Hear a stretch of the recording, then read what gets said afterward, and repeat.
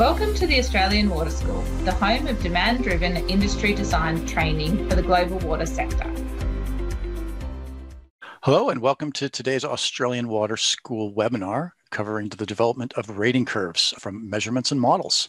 I am your host, Krey Price. Thrilled to be with you today. From those attending all around the world, watching at all hours of the night in some cases, welcome to all of the attendees. There's been a tremendous response to this topic, and we hope we can bring you more of this kind of content going forward.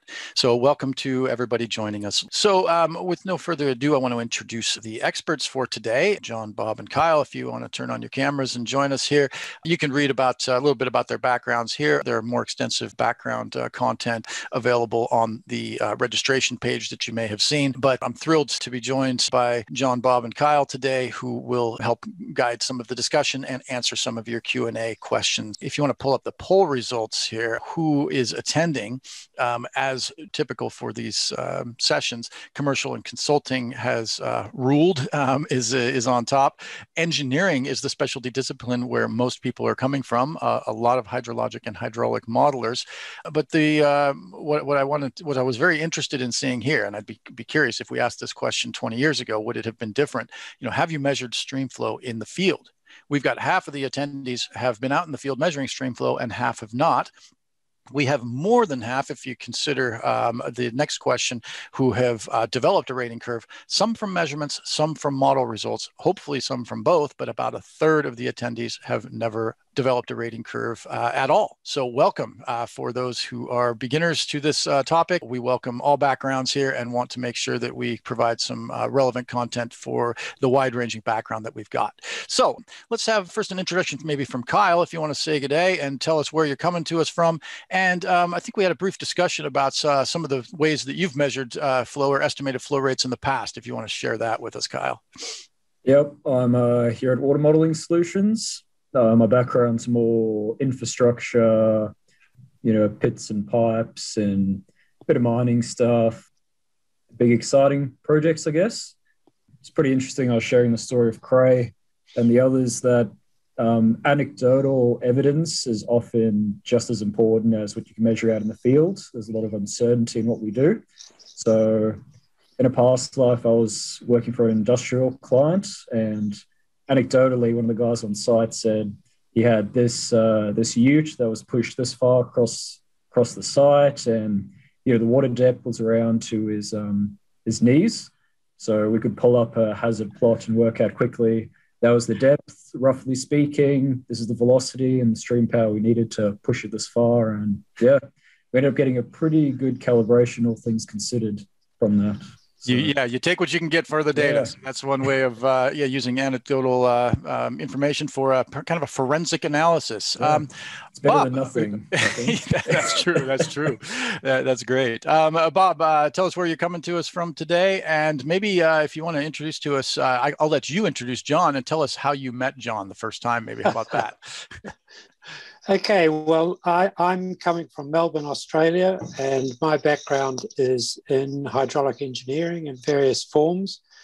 John and I met a long, long time ago. In fact, I don't know whether John will remember this, but it was at a conference in New Zealand where I was giving a presentation on physical modelling, and someone in the audience stood up and said, "Why didn't you do it using mathematical modelling?" And I said, "Well, I didn't, because at the time mathematical modelling was in its birth, really, in terms of highly accurate measurement of or prediction of turbulence and so on." And I said, "That's why." And he said, "Oh, 19th century hydraulics," and stalked out of the room. And John came up to me afterwards and said, "That was so unfair." And that's how I met John, was at that conference. So we shared that. We shared a drink afterwards, in fact, more than one drink. And we worked together at Monash University back in about 20 years ago, and had a great collaboration there. And John went on to move around the world, and I stayed here, and we've kept in touch slightly in the meantime, and it's just so good to see and to be paneling with him again. It's a great experience for me. Excellent. John, if you want to say good day and tell us where you're joining us from. Yes, I'm joining from Vienna in Austria with a compulsory bust of Mozart behind me, very tastefully painted by the people from the opera in Berlin. Anyway, so I'm been working in Austria now for 10 years, and when I say working, it's more of a hobby than work, and because I'm continuing to do my research, enjoying it, occasionally teach, and generally having fun with hydraulics. Excellent. Well, thanks for sharing that. We'll hear from all of our panelists at the conclusion of this session. Again, keep the questions coming through the Q&A line. What I'm going to do first is just introduce the concept of rating curves. It will be fairly introductory, and then John's going to show you a few details. But just to set the stage for this, this can get very, very complex. It sounds simple to begin with, but it gets very, very complex. And so what we're going to ask you at the end of this is, do you want to see more of this? Do you want to dive into these details? And if you do, we will have some workshops, maybe a couple of 2-hour sessions where you can get together with the presenters, run the programs that John will introduce to you today, and develop your own rating curve from data and from models, both. So from the measurements and from the models, and then check them against each other and see. Everybody's going to get different answers. This is not an exact science. And so if you want more of that, fill out that poll question in the end and let us know. So we'll give you a little bit of a teaser here on what might come. But again, when we do that workshop, we're going to have this webinar be required watching to introduce the topic. So I may start out very basic, and then we'll get into some of the more advanced topics. And if you want to dive into more details, do join us for some of the workshops that will be coming later on. So with that, again, let me just introduce the concept of a rating curve here. And when we look at a rating curve, some of you have seen something like this that look fairly simple. And essentially, if you've got a stage gauge out there and you're able to measure the stage going up and coming back down again, it's nice if it follows a nice smooth line. But that's not typical. That's not always the case. Hang on, let me just annotate my screen here with a spotlight so that you can see this as I'm highlighting this. When we go through here then and look at this science, why is there a whole science called hydrography? We put that question in the polls earlier to see how many hydrographers there were, and not a lot responded yes, but there is a whole science of hydrography out there that involves a much bigger picture than what we're covering today. So oceans and seas and coastal areas. We're going to be focusing on rivers, and not just how the rivers change over time, but how the water changes over time, water levels, the flows. That's the piece of hydrography that we're covering today. And you can read more about this. hydro.gov.au will tell you a little more about this science. Now, looking at the USGS's website on how stream flow is measured, you can see how it used to be measured, and in some cases still is measured that way. But in the future, there may be some other ways coming that will help us out. If you look at the rising bubble concept, for example, if you let a bubble, release a bubble from the bottom and let it rise up to the surface and time it, it's going to take advantage of the full profile to give you an average for what that velocity might be. Another interesting concept that is being used quite frequently now is large-scale particle image velocimetry. I don't even know if I'm saying that correctly, but that's something where you can get a drone up and video, take a video and look at what's happening on the surface and try and take that and turn that into flow measurements. Another way is in boats. And this is Ray Maynard's site. We'll give you some links to his presentations, which, again, in Australia, picture this as the Fitzroy River here going back and forth across this section of the river. It's hard to keep a boat along a section where you might have measured bathymetry or hydrography, really hydrographic surveys. And if you're trying to measure velocities going all the way down through the water column, the directions that, that those velocities are coming from makes a big difference. And then when you're in Australia, have a look down here. Maybe Ray's got some stories he might share with you. We'll try and get him on doing a presentation one of these days for bull sharks and crocodiles. So have a look at that. Another thing that is used quite frequently around the world, these cableways, you can go in and that keeps you out of the water. It keeps you right along an exact section. Maybe some safety issues there potentially. But look at what's going on now with some drones. You can actually get drones up in the air as well and have them pull the gadgets back and forth. That might be a little safer. Keep in mind mind, though, that when we take these things back and do some post-processing, there may be some errors that are introduced. Computers don't make errors, but human errors get introduced in the computer routines that we might write. For example, look at these folks here measuring stream flows. If I do a little post-processing on this and right-click on these images in PowerPoint, look at what I get. PowerPoint has done a little assessment for me here, and it tells me this is a person riding an elephant in the water. This is a red fire hydrant covered, surrounded by snow. So again, I just present those a little anecdotally just to show that, our methods are not perfect. They come with some interpretation and some extrapolation that's not necessarily going to be correct. And in this case, the story of the elephant and the mouse, or the elephant and the blind man touching the elephant, that's what we've got here sometimes. You're touching one piece of this curve. How do you figure out what the rest of it looks like? And that smooth curve I showed going up and back down in the beginning, that's not always reality. You have this hysteresis, the looping effect sometimes. Here's one from Portland, Oregon, my old hometown. Think about some of these data points that are tidally influenced. We're 100 Ks from the ocean outlet there in Portland, but still, if you get some high levels at high tides, technically, if you had low tide at the same time, you would be out here with discharges that are 3 or 4 times the discharge that you would have estimated if you're looking at these tidal levels. Also, the 1D versus 2D extrapolations can be very different. This one's from the Fitzroy River as well. Watch out. These are some concepts that we wanted to red flag here for you today. So here's a data set that I just pulled last week, just trying to look at a stream gauge that I was trying to extract some data from, and we stopped an initial study here, and now there's extra data. And I thought, oh, awesome. Let's go see if there's been some higher flows. Now, for everybody online, in a real course, we would have a quiz question here and say, what's wrong with this? What's wrong with this data? What's going on here? And so have a look here and see if anything would jump out to you if you were assessing level and discharge. These two charts come up side by side along the same time axis here. What's going on?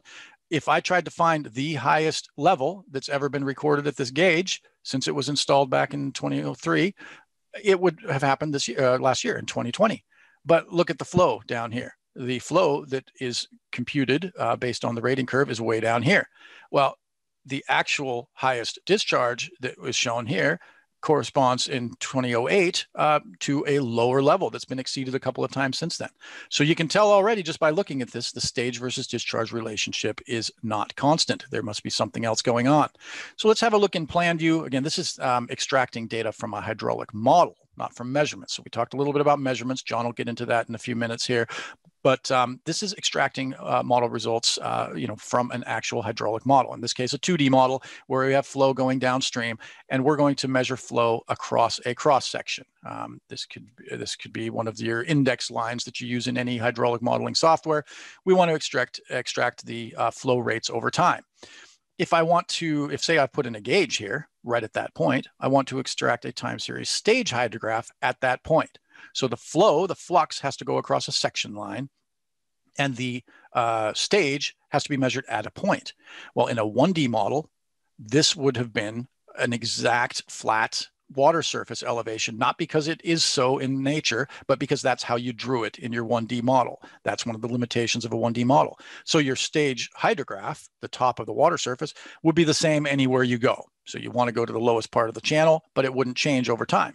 In reality, in a 2D model, I've got this floodplain over here. I've got the deep section of the channel. The water surface elevation could vary. You've got rougher terrain up here that's slowing it down. And so when I put in my gauge, I may be measuring it right there at the gauge, but if I measured somewhere else along that section, I might be getting a different level. And where I put this can be influenced by different factors as well. If I'm too near a confluence, that will affect things. If I'm too near a structure, that will affect things. In this case, I've got 3 of them that I'm modeling here, and I'm just going to extract 3 sets of hydrographs. There's attenuation on the way downstream, and then I take those flow hydrographs, I plot them against a elevation curve, and obviously the upstream one is higher than the downstream ones. And when I put all 3 of them together, you do see some looping there. I've got 3 different flows at the peak, and then I've got different rating curves on the way up as on the way down.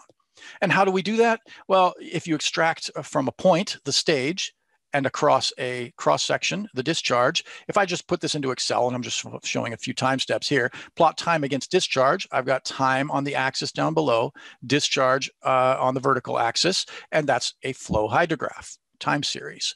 Now, if I take the time and plot it against stage, I get the same time step down here, same time axis, and I've got stage now as my axis going up and down.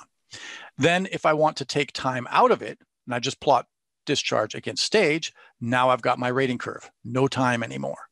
So again, time against discharge is your flow hydrograph, time against stage is your stage hydrograph, and then discharge against stage without time in it is the rating curve.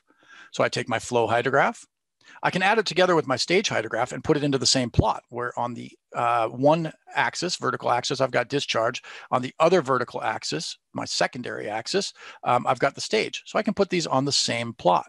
Then if I take that flow and stage hydrograph and subtract time, so I'm getting rid of this axis, and now I'm plotting discharge against stage, that's my rating curve.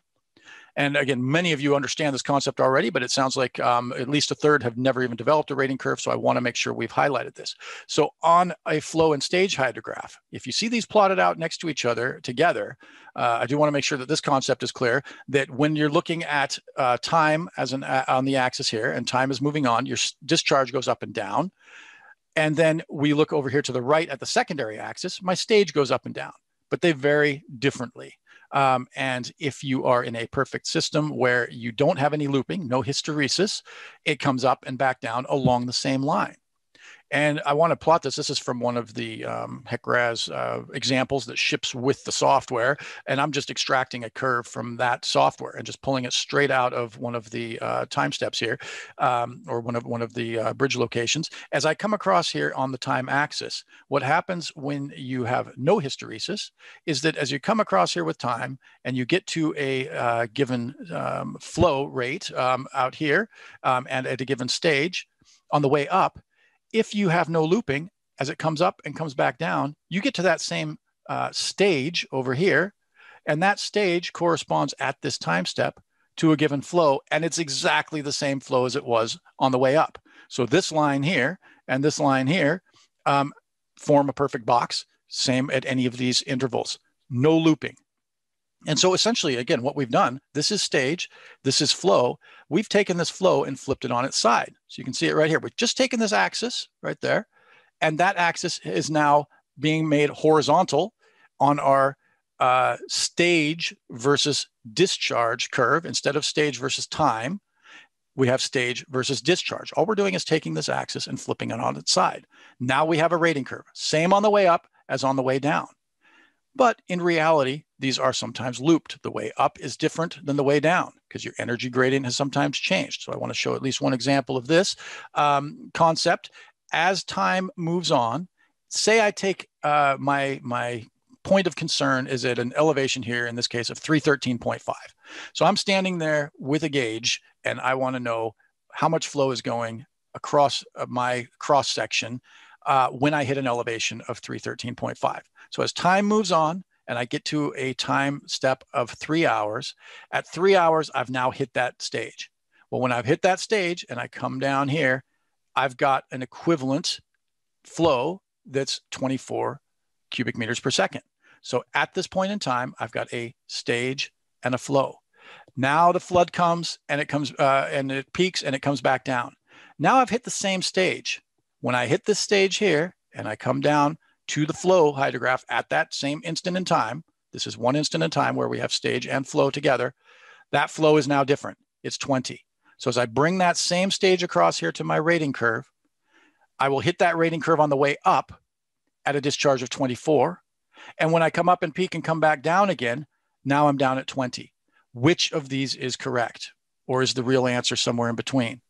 Or is the real answer somewhere else? That's what we wanted to make sure we introduce that, that uncertainty today, because there is a lot of uncertainty in these things. And I'll show a couple of different concepts on things that can affect it. That downstream piece at the confluence that I showed you earlier on the map, there's actually a negative hydrograph there. A negative hydrograph is not wrong. That just means the way you've oriented it, you've got flow coming into the page rather than out of the page on the section. It's just reverse oriented. So down here, you've got negative flows because you're in a backwater area where the flow has gone the other way.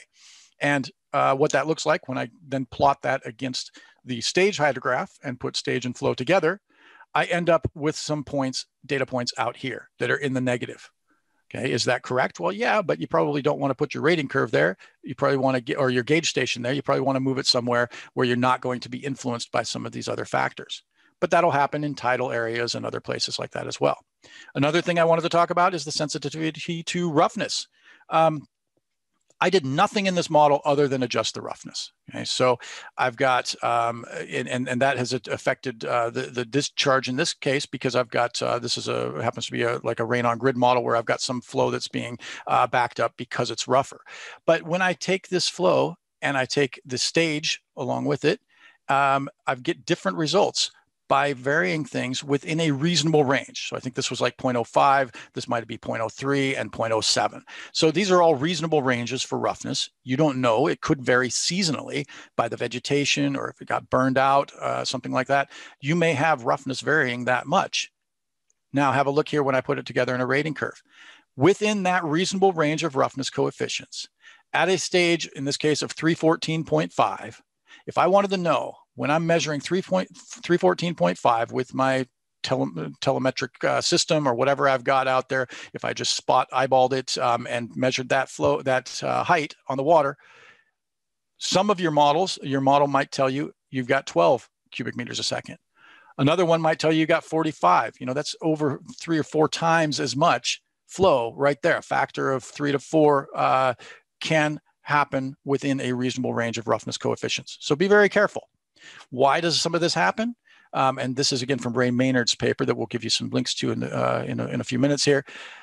Sometimes I like to plot the cross section against the stage hydrographs as well, or the rating curves. In this case, he's plotted hydraulic radius here. Have a look at what happens. Now, the hydraulic radius, if you look at Manning's equation, you know, your slope may be all over the place. You don't necessarily know the energy gradient, and that can differ in the rising limb versus the falling limb. So there is some uncertainty there as well. The area is not so uncertain if you've surveyed this. The roughness has got some uncertainty. You don't know that. But look at how the hydraulic radius changes as your elevations come up. So as your elevation comes up across this point, all of a sudden there's a little bit of a dip in it. And up in this point, same thing, there's a bit of a dip in it. And why is that? Well, the radius, you can't really define it as an average depth, but on really long channels, like some of the really big systems, it might be the equivalent of an average depth. And think about what happens to the average depth here. The average depth across this floodplain right here is fairly high. And then once you pass this point, and now it floods and spills into the next section of this river, all of a sudden your hydraulic radius, boom, has dropped down and comes back up. That relationship between Q and H in this case is going to change. And no matter where you are, in most of the systems we're looking at with structures, you're going to have Q equals VA. So I've got Q equals VA up here, Q equals VA there, Q equals VA there, Q equals VA there. Anywhere you go, the discharge is going to be equal to the velocity times the area. So your discharge is the same through here, unless you've got a lot of storage going on. Essentially, you've got steady flow conditions on something this short. So you've got the same inflow as outflow. You're not storing any more water here, but it is doing some pretty interesting things. Your models, your 1D and 2D models are going to depth average this here. But again, if you're trying to rate your Q and you start out with a small Q and come up to a higher Q and come back down, that Q is going to be the same everywhere. But your H, your depth and your height and whatever you're going to be measuring that against could be different throughout this section of river here. And that's one of the things we want to look out for, especially around a structure. And to conclude with here, I just wanted to show a couple of things about structures. If you look at this, this is for a given bridge. You can see the BR here. This is a GRAS model with bridge deck. And you can see how some things change very quickly when the flow hits the bridge deck.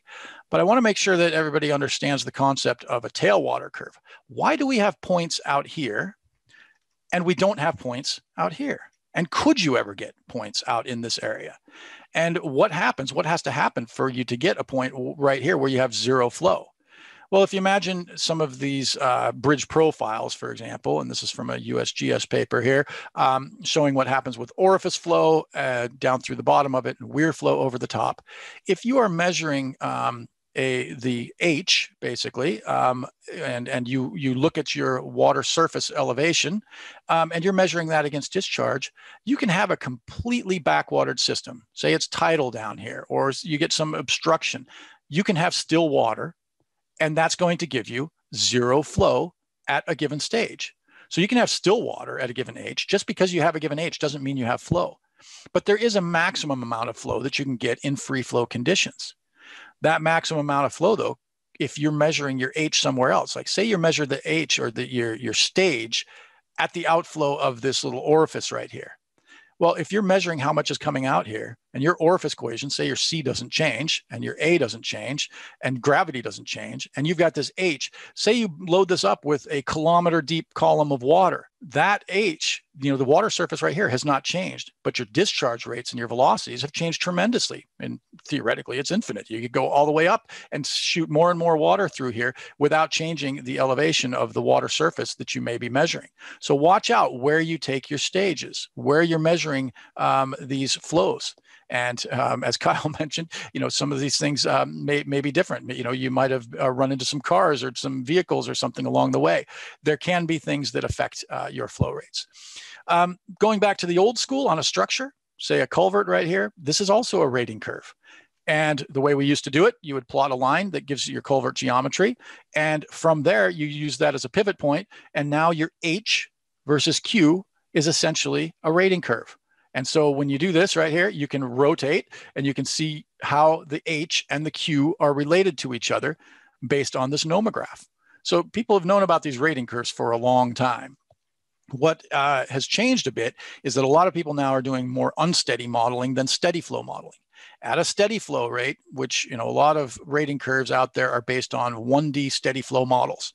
And again, if the area under a curve, under a hydrograph, if you integrate that and that becomes the volume of flow, look at the difference in the volume of flow from this steady high flow.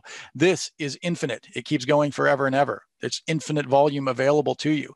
Whereas in a real unsteady flow hydrograph, you don't have that available to you. And that can affect things as the storages are filling, whether these storages are real or not. In a 2D model with some, really coarse terrain surfaces, you might be filling artificial surfaces. And so you got to watch out for that. Sometimes we need to let it hit steady flow conditions. And I'll do this sometimes with my models. If I've got a simulation time of 14 days, I don't want to run my model for 14 days to watch that flood come and go. I'll shorten that way down and keep it at some given flow rate until it reaches steady flow. And I'll take a stage volume or a stage discharge point here and here and here after it reaches steady flow conditions to save myself some modeling time. One thing you can tell now in 2D models, sometimes you can do a preliminary 2D model and determine where you want to put your gauge and where you might want to even float your boat across to take flow measurements, because you don't want to be up in here where it's circulating around. Try to get into uniform areas. Now, with that, I do want to turn over for, again, a little overview of what John has available to you for our workshops. But first, let me just show you here this paper by Tony Ladson. This is a blog. Look up this address. I haven't reprinted each of these on my own website, but on surfacewater.biz/rating, you can get to a bunch of articles about rating curves, and it'll show you the theory behind these.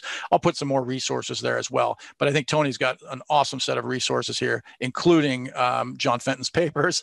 And but I think one that's not on here yet, because it's very recent, is this one right here that we'll have him talk about a little bit. And then Bob and John together have done a paper that that I do link to on my website as well, and that Tony does as well, that's got some background on calculation of stream flow from measurements of stage. And those resources on Tony's website also link to Ray's presentation about collecting stream gauge information in Australia.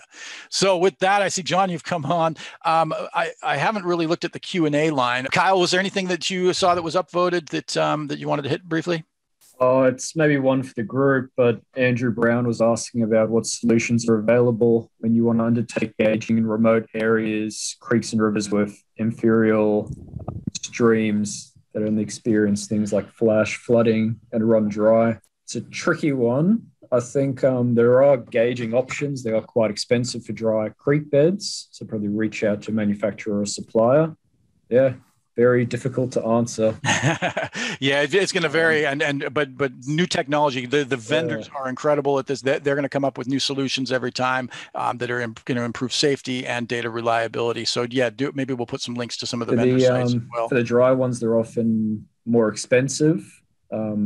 The wet running gauges, if they're always turning on and off, then they don't blow out as quickly. So the dry ones, gauges tend not to work when you need them to.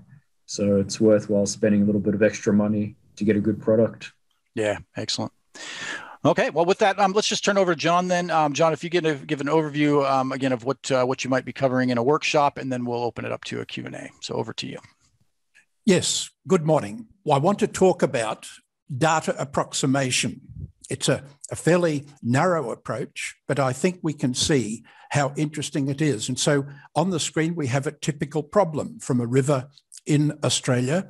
We have a number of points, and the problem is we want to approximate. And so this is the sort of result we can get, but it's the sort of result that is actually more difficult than one might expect. So as I've said at the bottom, it doesn't look like rocket science, but to get this very simple looking result, there are problems to overcome. Now let's look at the traditional view of rating curve approximation. We have this very old familiar function here where the discharge is proportional to a height, a stage, relative stage to some power. That's very familiar. The trouble is it's too simple. It only has 3 parameters and is limited in its accuracy and generality, despite what all textbooks and university lecture notes might say. On the other hand, it's too complicated, such that the 3 parameters occur non-linearly. The parameter here multiplying another parameter inside an exponent. And the upshot is that visual and manual methods are often used, very, very old-fashioned. So what we want to do is to automate and generalize the operation of rating curve approximation. So we're going to use least squares approximation. Here is a typical scenario where we're going to try and pass some approximating function through a cloud of points, trying to minimize the errors that we can see written there. And so there are various problems. The first problem is there is a rapid variation of discharge with H at small discharges. So where we have local control, we have something that actually does look like the power function. And depending where we have, might even have channel control, we also get this power function. However, if we rewrite that by taking discharge to the power nu as 1 on mu, we get a linear function in stage. And it's linear in the parameters and is a good approximation. And we've taken the curvature into the q to the nu term. And so Bob Keller and I in 2001 suggested a simple generalization that one can use a polynomial of degree m extensively, but we approximate this q to the nu. And so we recommended a value of nu as a half. It's a mean value from hydraulic discharge formulae and both from weirs and channel cross sections. And it sounds rough, but it's not if we're in the business of approximation. And we calculated and presented one result where it worked well. Next problem is, in rating curves to approximation, the range of discharge is huge, where discharge can vary by a factor of 10,000 between, for example, between Q is 1 to 10,000 cubic meters per second. And of course, if one uses this somewhat quaint Australian unit in the water industry of megalitres per day, we multiply that by 86.4. And if we use this equally quaint unit here, we have to multiply by 35. So we get very large numbers. The good news is we have already solved the problem by using q to the power nu with nu as a half, because we only have to approximate over a range of 1 to 100. Now, polynomials, however, in stage can have huge problems. The previous ones were almost obvious and the solution almost obvious. The next problem is more subtle, but can be much more serious, and it's this. And here I'm trying to, if we were to represent a rating curve, and here I've turned it round, so we're plotting here H horizontally, and let us say we were using actual elevation. We're up at 100 meters up in the hills, and we have a 10-meter range. And let's look at the individual components here, h to the power 2 and so on. And we find that in this range, they're almost all straight lines. And so consider then the problem of approximating a rating curve with a finite curvature. And the coefficients in our approximation would have to work very hard, being large and oscillating in sign. And this can often happen. For example, in Germany, rating curve stages are often specified in centimetre. And so we get numbers like this and problems like this which can occur when we don't expect it. There is a solution, and it's this. And it's to use Chebyshev polynomials, where we can see now, rather than 3 near straight lines, the first 15 Chebyshev polynomials, the first 5 shown in black, all look very different from everyone else, and so they can approximate almost anything efficiently. Another problem, the least squares equations are badly conditioned.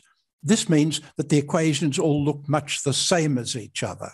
And so our problem is that we want to solve to minimize the mean square error by solving for our coefficients. And if we do that using traditional least squares methods, the equations are very badly conditioned. They all look like each other. So it's a little bit of a metaphor here, like society. Diversity is good, diversity in functions and diversity in equations is good. Our solution here, however, is to use optimization methods, searching for a minimum in M+1 space, and package software works well. Next question, how many terms to include in the polynomial? And with increasing number of terms, sooner or later, the degree of approximation becomes too high and unacceptable oscillations appear. And so we can see here with this particular curve that using a quadratic function has approximated the points really quite well, which is remarkable. As Bob Keller and I know, the geometry is really rather complicated. If we increase by 4 and 5 degree polynomial, results in near coincidence, and at 6, though things go badly wrong, and at 7, it's a complete catastrophe. So we have to know when to stop. So let's consider the experience with these methods. In a couple of papers that I've written, we implemented all the above steps with quite satisfactory results. And then a couple of colleagues of mine from Melbourne then looked at 622 overachievers, rating curves from a number of reference stations. They found that the above methods worked well, with the exception of about 0.5% of the stations. So for the development of a standalone computer program, the problems of occasional unusual low flow data and automatically determining the level of approximation had not been solved at this stage, which leads us to the next method, where instead of using global approximation, the same function for all the data, we use piecewise continuous approximation in the form of quadratic functions, where each approximates just part of the range of data, but it is required to merge smoothly with its neighbours. We find this is more flexible and it's much less sensitive to the level of approximation. And it never goes dramatically wrong, as we saw for polynomial approximation. And this is a sketch of it, that we have our data, and our unknowns now are not coefficients in a polynomial, but these so-called knot points that we can allocate automatically or specify. And the mathematics, the program, has to work out where what is the corresponding discharge for these knot points. So it's actually not very difficult. Let's look at some examples. We look at the Avon River, not where Shakespeare was born, but in the state of Victoria in Australia. And we see this example with a big gap here, which is potentially dangerous. And these methods could be vulnerable to a large gap. In this case, it seemed to work very well. Let's look at the Brahmaputra River in Bangladesh.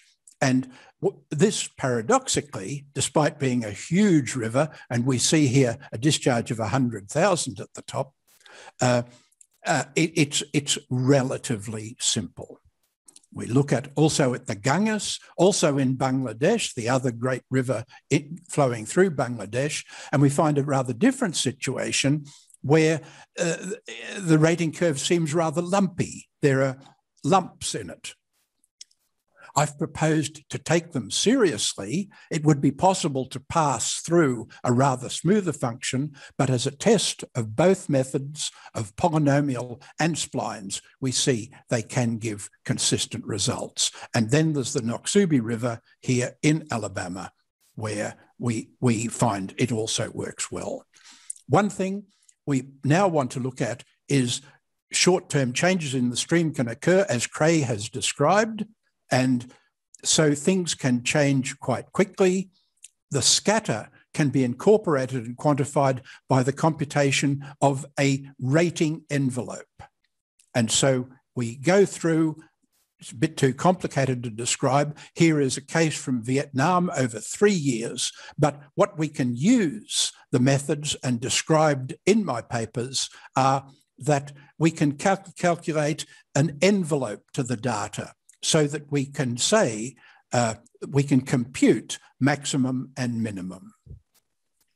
Now we want to look at long-term changes where we can also use data approximation, and we can weight each data point according to its reliability or weighted by age so that the oldest points have the smallest contributions. And so long-term stream changes can be described, and we can construct a rating curve now for any day, now or in the past. This is the sort of thing we can get from a river in Alabama in the United States.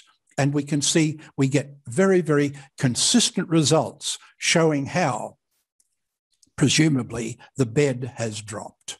So I've put my spline program recently on the web, and the program and its operation are described in that PDF document, and the program and files are necessary for operation there. But if anybody has a question with the program or with a particular site, please write to me. Thank you. Excellent. Thanks, John. And one of the most often asked questions over the last half hour or so has been, will these resources be available? And yeah, we'll take I think those references, we'll put those up and post those on the website. So yes, definitely you will have some resources available. Bob, Kyle, if you want to come online again now for our Q&A session. Thanks, John, for that very concise overview of some very complex problems. I've got to admit that you know, I've been working on rating curves since my university days 30 years ago, and just in researching things for this session today, I was blown away at how much research there is out there and how complex a problem this can be. So some of your questions that came across the Q&A line, we've been able to answer straight away. Others, you know, have some longer answers. Let's go to Bob, I guess, to begin with. Bob, are there questions that you've answered that you want to highlight here? Okay, there was a question asked about how to measure staging heights, but there was a supplementary question, which was the river is within a built-up area. with bridges over its sections, but these bridges are once in a while always submerged. Now, the more general question was the person who asked the question basically dealing with a flood-prone area, and the question was, what sort of gauge would you put in place? Now, the two answers I've put up were firstly a supplementary question, are you trying to measure stage only or stage and discharge? And basically referred back to some of your comments, Krey, that there's a real issue there because measuring water surface elevation on its own, while it's relatively easy, doesn't tell you a great deal if you've got significant changes in the bathymetry with differences in flow rate. You've really got to be careful about where you have significant sediment transport, for example. You've got bed forms moving through the section that you're trying to gauge. At a particular time when you're doing your gauging, is there a dune moving through, which may not make a huge difference to the water surface elevation, because if the velocity is higher because you're on top of a dune, you get a small change in velocity head, but not necessarily a large change in location of the water surface elevation, but it does give a very significant change in the rating curve itself. So in response to that particular question, what sort of gauge should we be putting in? The answer is another question: what are you actually trying to measure? Yeah, and that can vary widely, and I guess we need to differentiate between sections of the river that are gauged where you have something going through weir flow or orifice flow or something where you're able to actually predict it without having to guess at the roughness coefficient, and you may have flow monitoring sites where you can just take the stage and turn it directly to discharge with some equation. That's very easy. But yeah, if you're in some area where you've got especially like in a braided system, it may be very easy to put in a pressure transducer or something to measure the height or the elevation, but trying to get out there and approximate what the velocities are so that you could do a segmented Q equals VA calc can be tedious at best. And we need to stress that safety is paramount. People have died trying to collect stream gauge data, especially at high flows when you need it the most. And so we do need to be careful. I remember one time gauging a stream up in Alaska in the dark with my velocity meter and walking back and forth, not realizing that as the ice gets submerged by the extreme tides there, eventually it'll break loose. And I had a big ice chunk the size of a VW pop up right next to me and just freaked me out. You've got to be careful with some of the things that we're doing. And I think you're getting better and better methods that are safer and safer with some of the Doppler and acoustic methods and things like that. So Kyle, did you want to address, I think there was a few things you mentioned about geomorphology and some work that you've done in, was it PNG or elsewhere? When the system changes, when there is significant sediment transport, I know I was doing some work on the Fitzroy River that we saw a couple times here. And when I went back to try to take stages and turn them into discharges, there were 18 different calibrated rating curves that had been developed over the last couple of decades because of the sediment transport and how much that changes things. Did you want to touch on that, Kyle? Yep, and I think that kind of ties into a question here from Martin Fidge. Yep. I saw someone ask before as well, how often should you do rating curves in these stage discharge curves? Really, it's ideally as soon as you've found evidence of any erosion and scour or any changes in the catchment behavior. So in PNG, most of the streams are highly braided, and that's mainly due to the soil condition being just sands and clay. There's very few rock. So continuously, each time a flood event would go through, which would be, multiple times a year, you really should update those gauges. Otherwise, it's a best guess. Martin was mentioning what's the best solution to improve these ratings. And I think really depends on how far you want to take it. In modeling, maybe the perfect model is a CFD model, considering wind loading, wave run-up, debris if it's at a bridge. It's really how long is a piece of string and how much data do you have available. I'd like to see that. I'd like to see a rating curve that's been developed by a CFD model of wind loading. So if anyone's interested.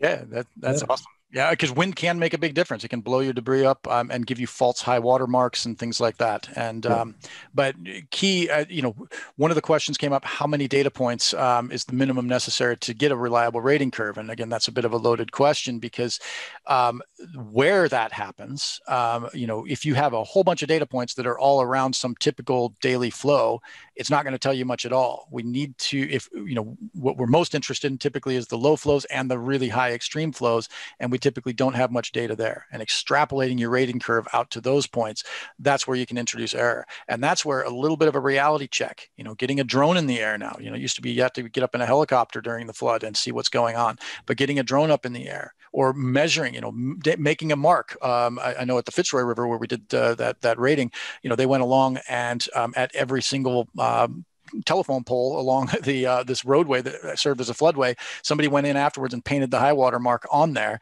and we were able to then just go and get a very accurate hydraulic model built based on that data. So collecting that would be key. John, you want to mention anything? Again, that question came up about how many data points, and my response was, if you're extrapolating, it doesn't matter how many you've got, you're still going to have that uncertainty. Anything you wanted to cover there about extrapolating data that's down on the lower part up to the upper part where you don't have any data points? Oh, I don't like extrapolation at all. And particularly the methods. This is not exactly what you're talking about, but the methods that I'm describing don't allow extrapolation. They would go horribly wrong outside the range of data. Yes. But the piecewise continuous spline method is one way of handling data over a large range where you might have large gaps in the middle. It works quite well. Yeah, no, thanks. What we'll do, we've got about 5 minutes to go here. So I think what we'll do, again, there's been probably 20 or 30 questions here that have come up. We probably won't hit them all, but we'll try to hit most of them, maybe in writing, but here verbally to address some of those. Maybe what we'll do is just kind of have some closing remarks, and we'll go, let's go in the order: Bob, then Kyle, then John. If you pick one more question that you see there, or a question that you might, or a statement that you might want to make about rating curves, let's go ahead and highlight that, and then let's have your closing remarks, and then we'll wrap it up. We've got about 5 minutes to go.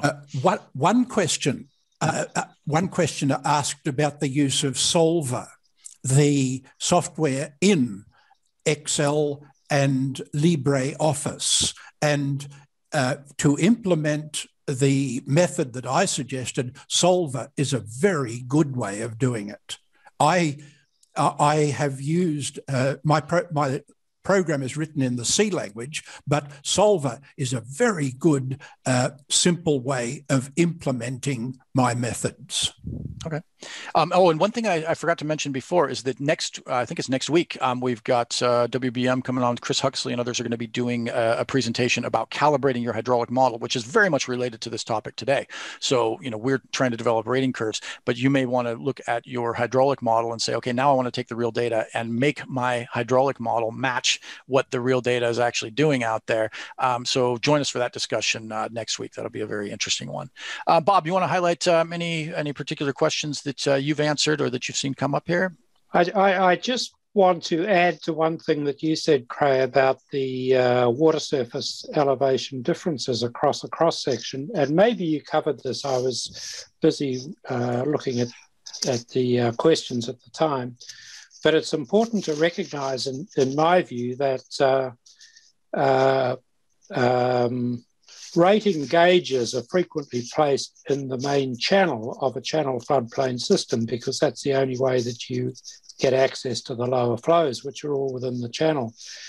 But once you get overbank flow, then you have significant lower velocities out on the floodplain than you do in the main channel, depending on the situation. But if you've got that, then the difference in water surface elevation between the main channel and the floodplain, very crudely, is equal to the difference in the velocity heads, the p squared upon 2g. And again, depending on the circumstances, that can be quite significant. So if you're working on a gauge which is in the main channel, and trying to use that to predict what's going to happen under high flow conditions, then you can be right out because you're not even measuring the correct water surface elevation for those high flows.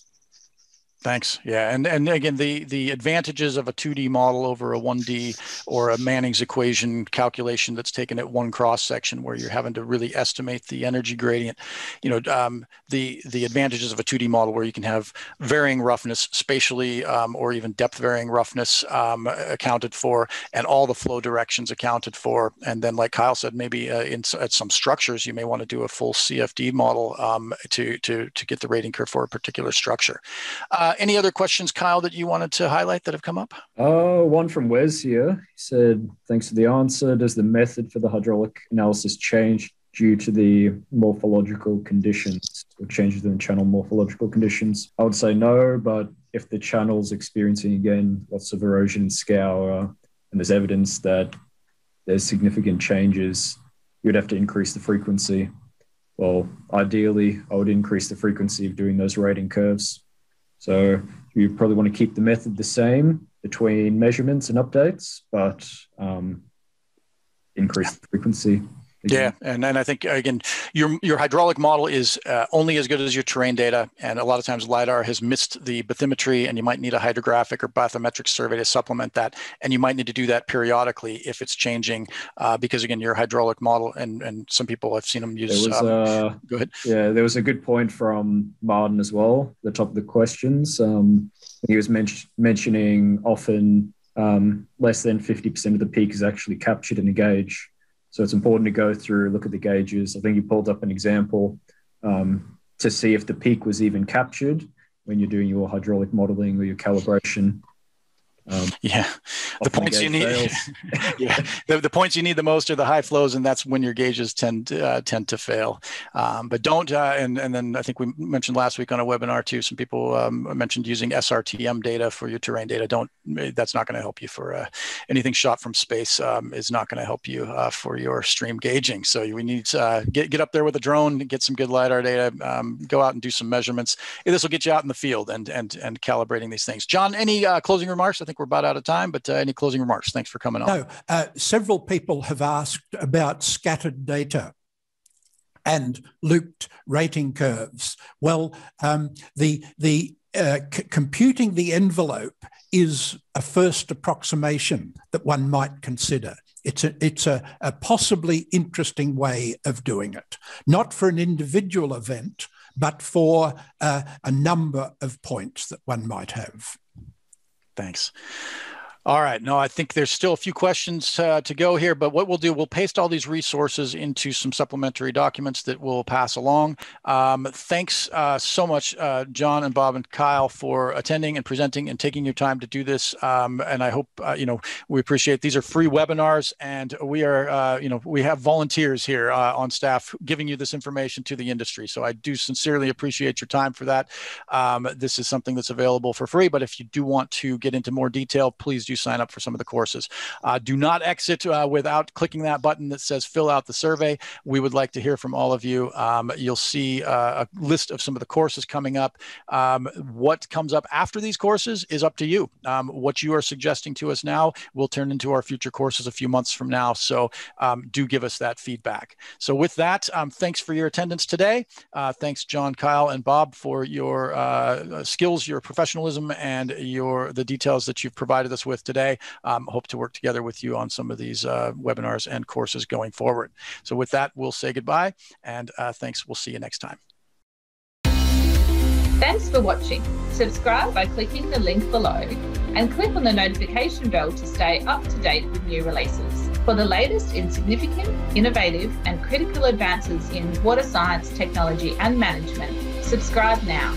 To build your skills, enhance your technical knowledge, and learn from leading experts in water, visit theaustralianwaterschool.com.au and discover our online training courses, both live and on demand.